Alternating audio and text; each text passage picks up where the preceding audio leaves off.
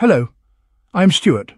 Before we start, we want to share that this video uses AI for graphics and voice, but all the information is manually researched by our team. Here in the video, we will share the details for the RaceRoom racing experience error code 0. The error reads, "Can't connect to server." As per our research, the error comes when users try to launch the game. Many players have shared that, after installing the game for the first time, they are unable to connect to the server and receive this error.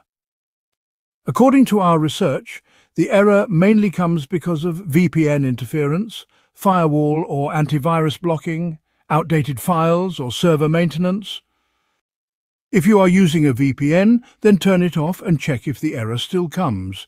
Some players shared that simply turning off the VPN helped them fix the issue. If the error persists, then make sure the game's launcher executable files are allowed through your firewall and are not being blocked by your antivirus programs. If you have already allowed the game's launcher executable files through your firewall but are still facing the error, then turn off your firewall completely.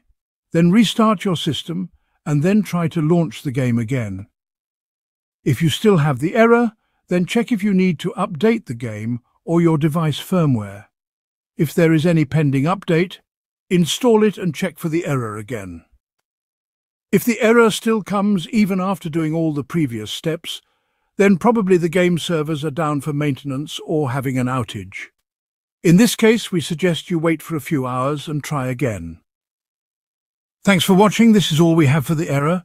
If this video helped, don't forget to like, share and subscribe.